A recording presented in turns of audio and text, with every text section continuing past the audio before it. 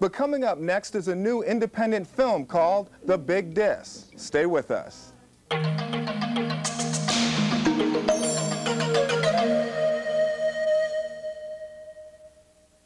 Why is she so bad to you? Does she have other boyfriends? No, but she doesn't really take my feelings into consideration. Oh, that's too bad. That's really too bad. So you should, like, find another girlfriend. Yeah? Mm-hmm. That's what I'm doing. Oh, By getting a girlfriend. excuse me. I'm kind of sleepy. So I think I'm gonna go upstairs, okay? The Big Dis is being hailed as a breakthrough film, applauded for its matter-of-fact approach to interracial portrayals, and is the first feature film effort of director Gordon Eriksen and producer Heather Johnston. Welcome to Inner City Beat. Thank you. Good to be here, Scott. We might want to point out right off the top that both of you are Harvard graduates, and with that being said, there are a lot of filmmakers coming out of Harvard. Is it the new kid on the block as far as independent filmmakers? A lot of the bigger traditional film schools like NYU and UCLA and USC, you're one person among hundreds, so the industry gets used to seeing a lot of people with those degrees. However, Harvard is a very interesting little film program, and it has a different kind of cachet. So why is it interesting? Well, it's not really, they don't teach you to make little audition films. You don't make little 10-minute dramatic films that are meant to catch the eye of a Hollywood producer. Mm-hmm. It's much more documentary-oriented. It teaches you how to make personal films that emphasize real people much more. It raises social consciousness, possibly? Well, certainly more than NYU or USC, mm-hmm. Yeah. So much more of an academic approach to filmmaking, as opposed to, perhaps I think the other schools tend to be more of a, look at it in a business way, perhaps a viable commercial way. Not to say that it's not an artistic, those aren't artistic schools, right. But I just think that Harvard doesn't have that in mind in their film department as much. As a result, I mean, the films that get made in that program maybe stick out a little bit more. Now, in The Big Dis, you decided not to use a script, or you used an outline of a script and improvise. Why did you decide to do it that way? Well, it came out of two things. I mean, we actually did have a script that we had written, and we had this group of friends, and some of who had done a little bit of acting. Heather and I are also in the film, actually. And we discovered that people are a lot more at ease making up their own dialogue and just sticking to the kind of storyline that we mapped out for them. Secondly, just the idea of throwing away the script came because again, this Harvard documentary tradition that teaches you to make these documentaries about real people and let them speak for themselves. I had made a documentary the year before that Heather did some work on that was about a 14-year-old and adolescence, I guess. Mm-hmm. So when you decided to make it, I mean, it takes place in Long Island, both of you from Long Island, and it, as everybody acclaims it as this great melting pot film, was that your intention in the beginning, or is that the way it is? I guess we used those who were available, and that it came out that everyone was noticing that it was so interracial. I mean, that's an obvious thing, but I guess it was so obvious that we didn't even really see it when, you know, literally people who were in the movie were the ones who were available at the time. It could have been, with a few exceptions, some were particularly chosen, but there are a lot of the variations of cultures just came because I guess that's something of a reflection, circle of friends. Right, of our circle of friends and a little bit of the neighborhood. There are a lot of different cultures. Do you have a problem when critics do make a point of that? Not really. I mean, critics are wrong when they write that some people have seen it as being intentional. It wasn't intentional. We didn't set out to say we want to make a self-consciously interracial film.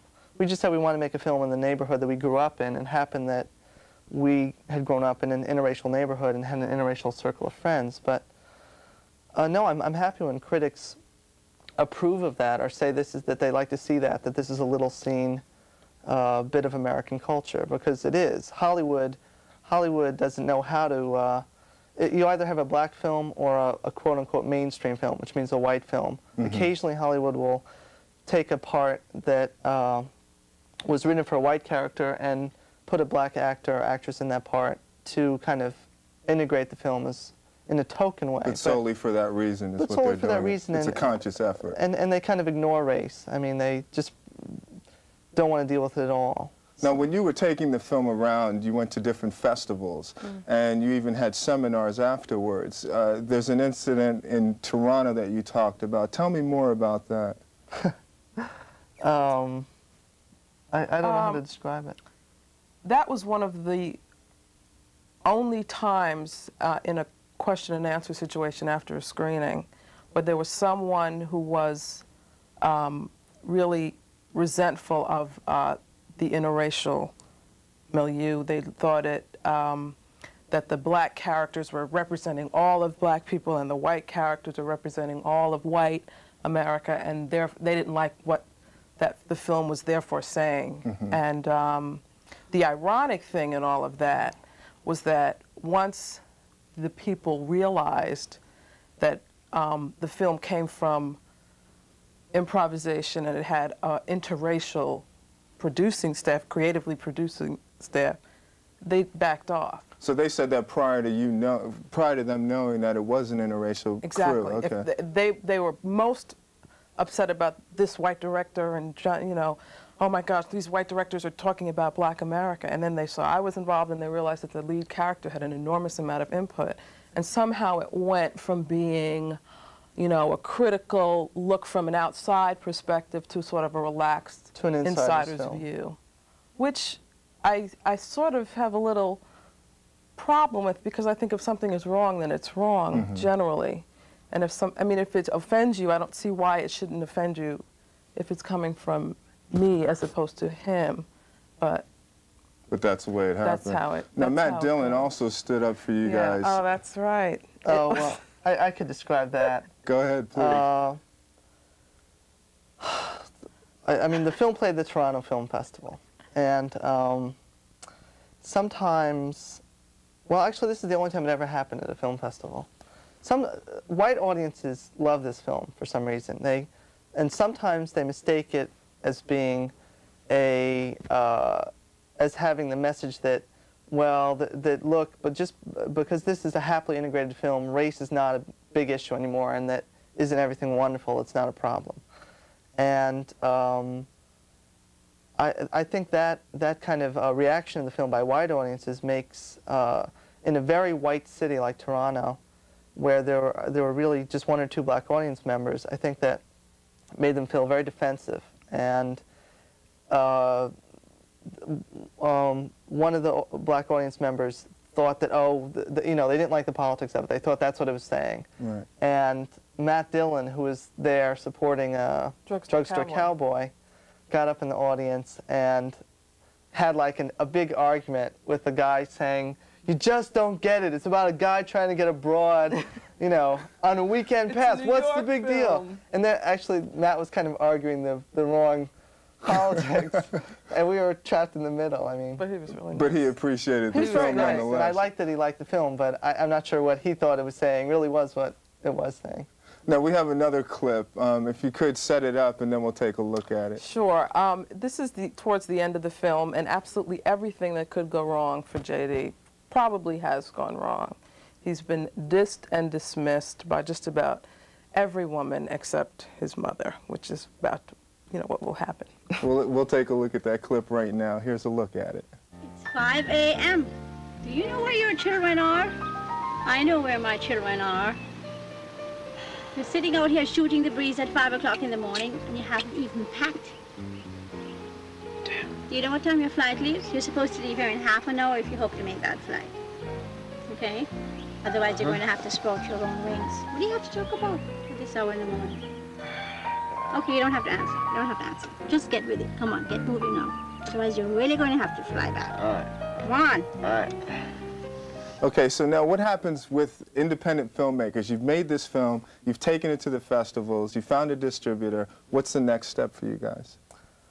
To make another film. Yeah. That's the most important thing for any filmmaker.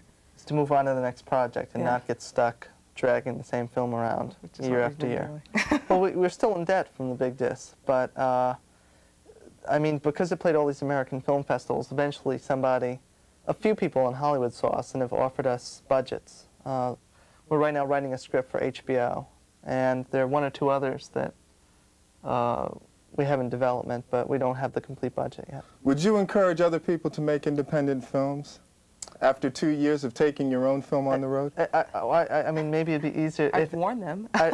Yeah, if somebody did want to make independent films, I'd warn them that you either win or die, that you can never quit, and if there's any point at which you'll give up, where if you're not willing to, you know, mortgage your mother's house, then you shouldn't do it, because that's what it takes. You just can't. But I think it's very important for people who have something to say, and it's something that's sort of outside the mainstream of Hollywood funding, then they should do what they can do to get it said. Which because a lot of that's the what makes, you know, it's a reflection of the United States, and that's what's important about American film. And that's what a lot of the independent filmmakers are now doing, such as Townsend and Lee. Well, I mean, I think the latest wave of independent filmmakers, I mean, they're going to be the Hollywood establishment in 20 years, and if people like this weren't coming up, then there'd be nothing left for Hollywood to say. I mean, they're sort of out of ideas, and really, the industry wouldn't exist if it weren't for outsiders. Gordon Eriksen and Heather Johnston, makers of The Big Dis, thank you both very much. Thank you. Thank you. The Big Dis is now heading for theaters in Chicago, Atlanta, and Detroit.